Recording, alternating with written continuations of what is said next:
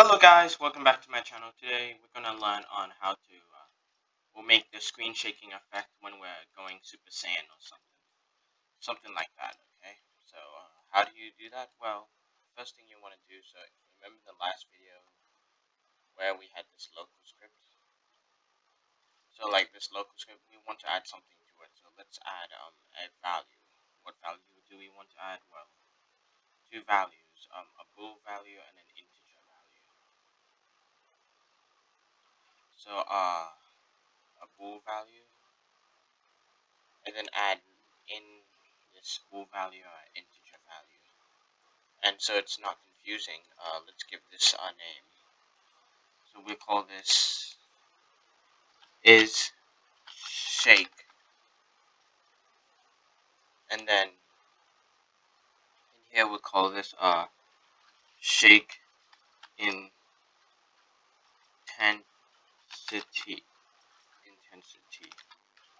Shake intensity.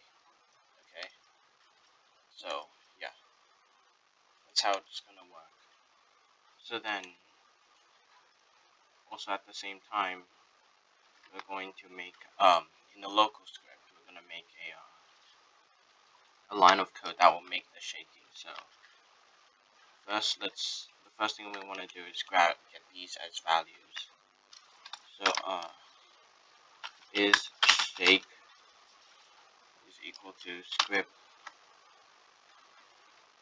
dot is shake, then local shake intensity is equal to is shake, wait, no, whoops, is shake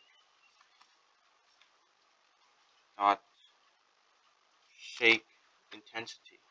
So, and under this user input service, let's add a game get service run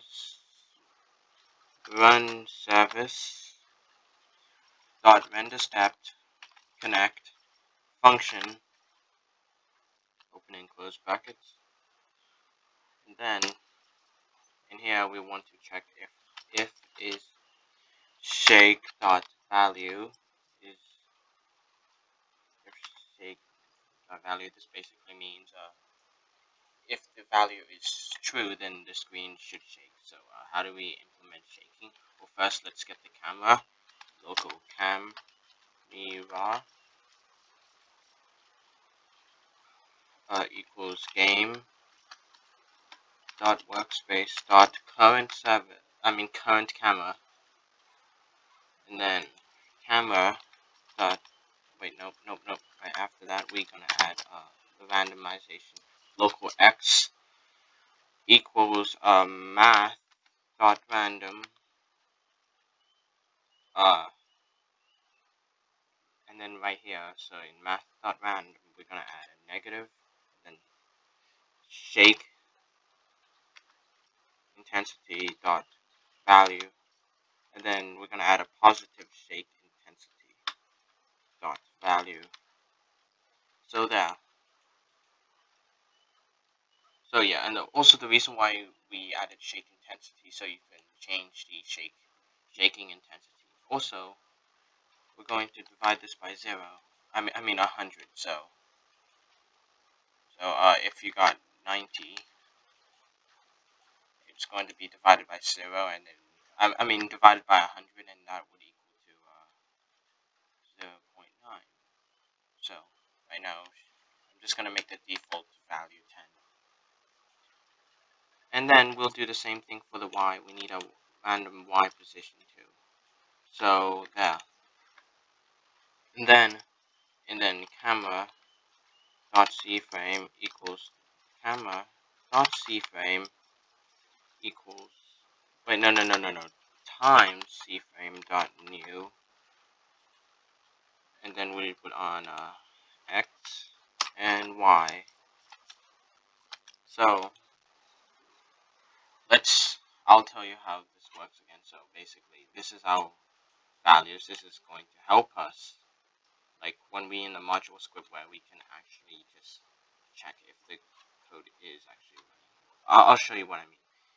So if you understand how this code works, if you don't, just follow along, okay? So yeah, and also shake intensity is used to increase the how intense will the screen shake. If it's a low number, it will just shake a bit. And then okay, so right after that, we want to go to our module script, and so in our transformation, this is for the server side. Let's make it for a client side version. But client effect, a client transformation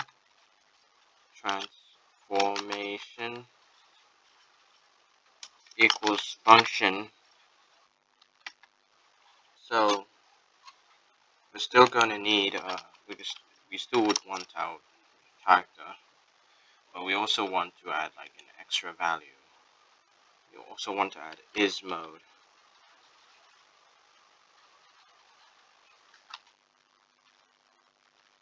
Okay? So, and then we're also gonna add the shake. So so what we're gonna pass in the shake is this. So then we can change the shaking animation. I mean the shaking through this function here. So let's copy this word. Go back into the local script. We don't need script service, by the way. I mean, no. I mean, we're just gonna close script. Okay. Right after that, I also forgot in the last video that we should have a debounce. So basically, debounce is equal. Let's call this false. Then if db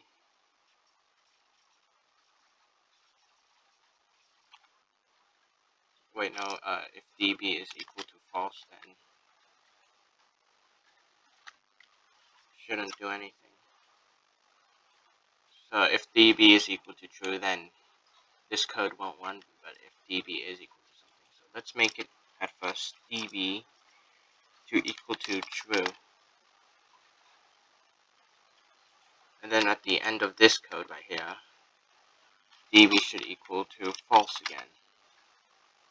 Now we also need to get the module script, or require the module script through the code. So how you can do that? Let me go copy a piece of code from the scripts service, because so this is how we got our transform module. So let's put this under user input service.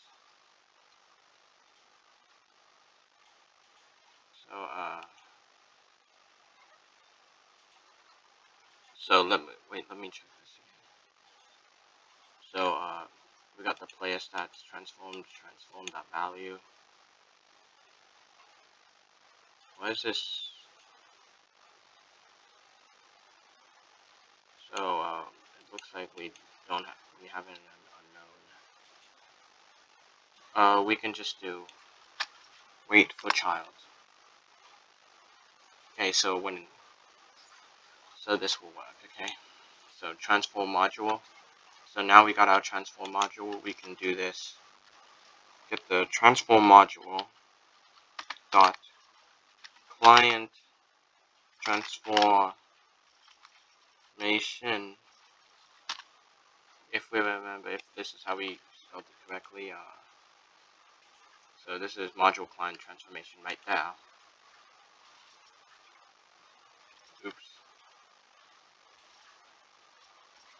Yeah, that will work. So there's client transformation over there, just right there. So the next thing we want is to pass in the player character. So we can go char equals player.character char. But then we can add what is it? Oh yeah, we need to add an is shake. Oh yeah, and the cool thing about client about this thing we just added here is that we can also make like how the D bounce or the cooldown. So if this mode, by the way, in here, like it's going to be a little bit reversed. So if we want to check if the if it's about to transform or it needs to transform, then it's actually going to be equals to true. Let's make it, it's not mode, so it's more, so it makes sense. So, yeah, that makes sense, okay. Oh yeah, we forgot to add, the is mode. So, yeah.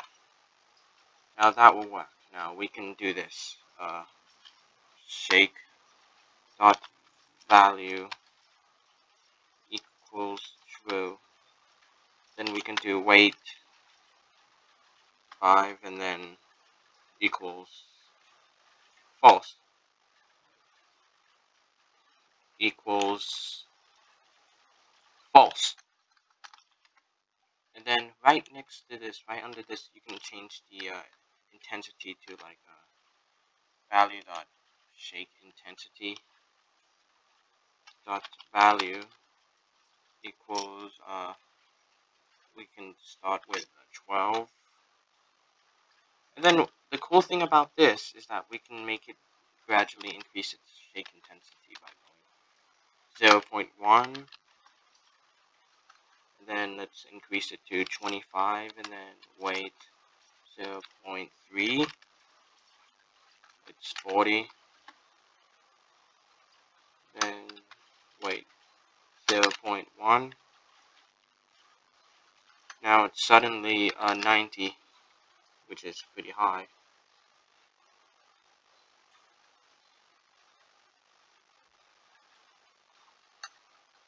And we can do one more wait to turn off this shaking. Now, not only that, so what I mean about this debounce, what this does is basically if we add some wait functions here.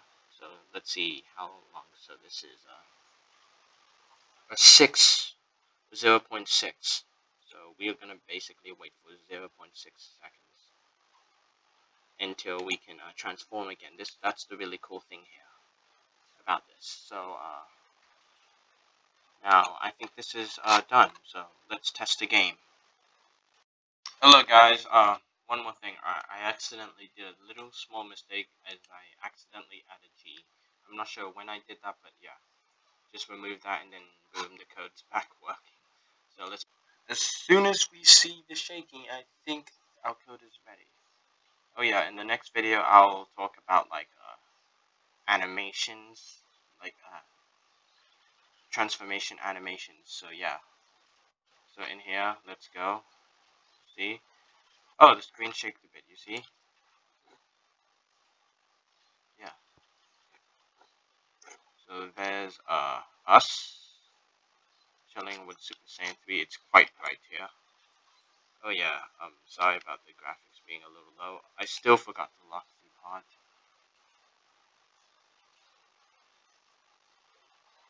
Let me just increase the graphics. There. Do you like it? Oops. Why is my computer not liking this? I just tested this earlier. It's not. It doesn't. Okay, never mind about this. So yeah, that's it for today. In the next video, if I do upload it, it's going to be about transformation animations, like the player animations. So yeah. Thanks for watching. I hope you enjoyed this video. Please leave a like and subscribe, and share this video too.